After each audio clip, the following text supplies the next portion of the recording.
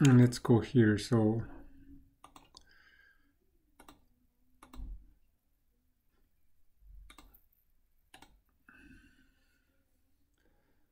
okay, so we're first we have to understand how a string is stored in memory.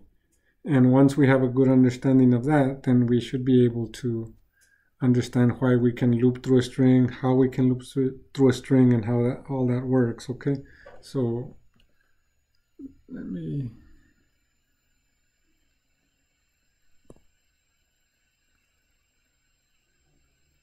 Okay, I just want to make sure that I had covered that piece. So in last week's lecture, I had talked about the computer memory, and I think I should probably at least go through it again just to make sure that everybody understands what's going on. So let me see here.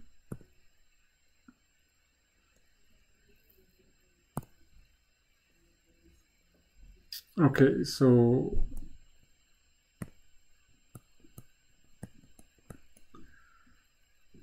computer memory, also known as random access memory, but it's allotted to the computer, right? So the computer has memory, assuming all of this block here is memory.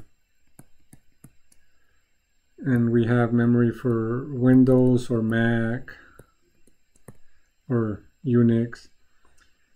And we have Windows, for example, I'm running OneNote, so OneNote is allotted some memory, and assuming I was running Python on my machine, then Visual Studio Code gets its own memory, and every single time we run a Python program, so assuming this is one of our Python programs we run, it gets some memory allotted to it. And if we peek into that memory, it's broken down into several blocks, right? So there's something known as stack, something known as heap. All of these are different types of memory. They globals memory and some other memory, right? So we're mainly interested in stack memory and heap memory. Why? So stack memory is usually like the scratch pad for programs. When a program runs and you have functions in the program, the function is loaded onto memory with any parameters and any variables that are defined in the function. And heap is memory that's used to store data for strings and lists. Today we'll focus on strings, and I'll explain what a string is, right? So it's essentially a simple list, but we usually refer to it as a sequence of characters. It could be numbers, it could be letters, it could be symbols, but it's a sequence of characters. And the computer, when it's working with strings, it treats numbers like letters, meaning you can't really perform arithmetic operations on strings, okay? So if we take a peek further into stack and heap, we can go to another page and we can investigate it a little more, right? So we have stack memory.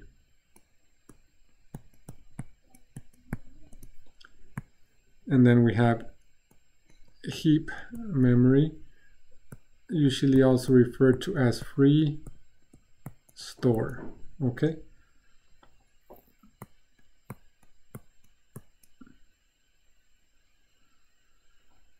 So assuming we have something like this, like name, or maybe not name, like lang language equals C++. Okay, we have that. Language equals C++. I didn't do Python because it takes more letters. And okay.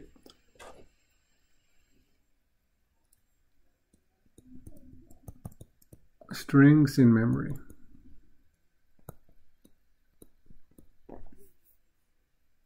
So when our program starts running, this is code.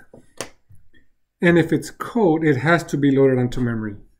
So now the question is, well, how is it loaded onto memory? Okay. So this variable has to be referred to or saved to some block, right? These blocks are memory addresses.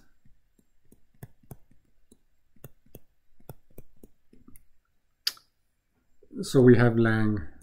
Obviously not the word lang is in there, but I just put it there so that you can visually see, okay, this memory block is where data that belongs to lang will be stored. If we look at a simple number like num equals 5, that one would go here, and the value 5 would go here for num, okay? So our first thought might be, oh, so then we put C++ here. This is one memory address, so the answer is no. That would not go there. Okay, instead, C++ would be in heap memory or free store. That's memory reserved or used for strings, lists, and other list data structures. Okay, right now, again, we're focused on strings. So now the question is, well, how does this memory address know that its contents are in this block here? Assuming I'm just going to make up some number. This was like y120. Y represents some very large number. So the answer is we would be dealing with an address. So then lang, this address would store the value 120, and we usually indicate that it references that block with an arrow. So that's how a string is stored in memory, okay? If you look at examples for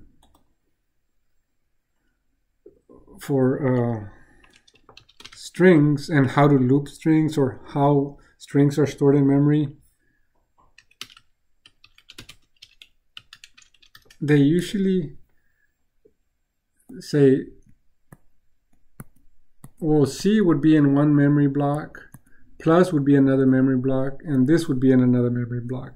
So in essence, what they're doing is they're like condensing the diagram that I created for you here, and they're just focusing on this three blocks here, this here, and this here, and this here, right? Those three blocks.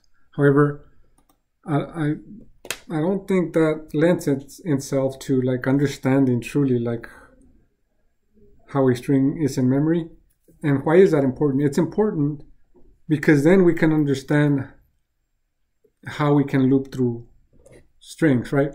The book will say, well, there's an index here, and then it's 0, 1, 2. So if your variable name is lang, then you can say lang, and then subscript operator, open close bracket. And in here,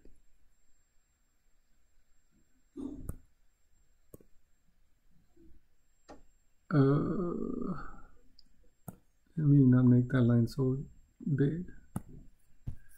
You use the index.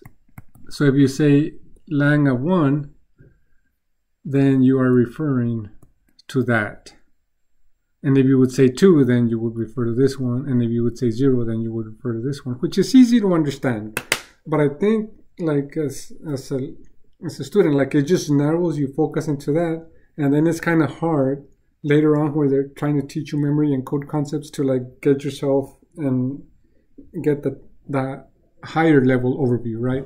So if we go back over here, that's what I'm opting for, because I feel that the better you understand what memory and how memory and code work with each other, in the long run it'll be better for you, right? So can we deal with indexes here? Yeah, like I can tell you, well, you know, this would be index 0, this would be index 1, and this would be index 2.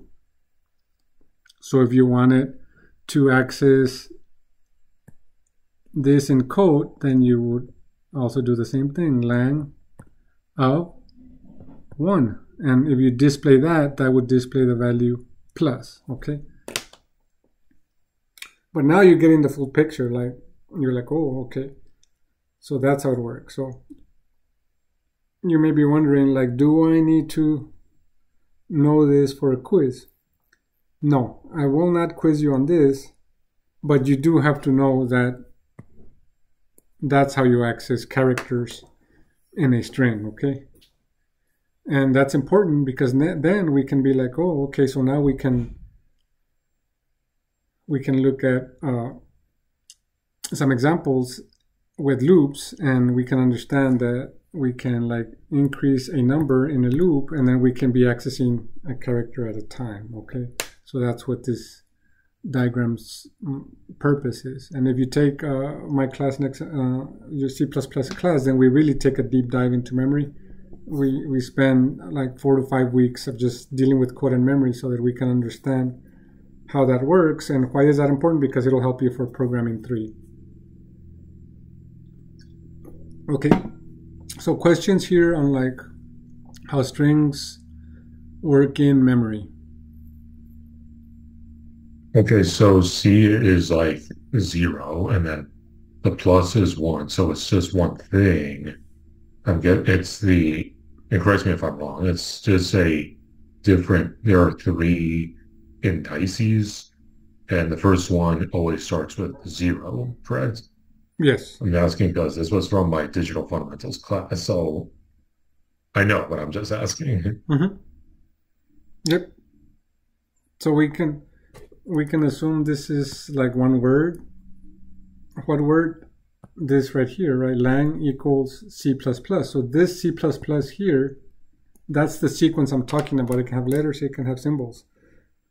The computer will understand, but we humans, like we say, that's a string, a sequence of some characters, okay? So now, how do we go from this to some code? Okay, so let me, I'll stop here and then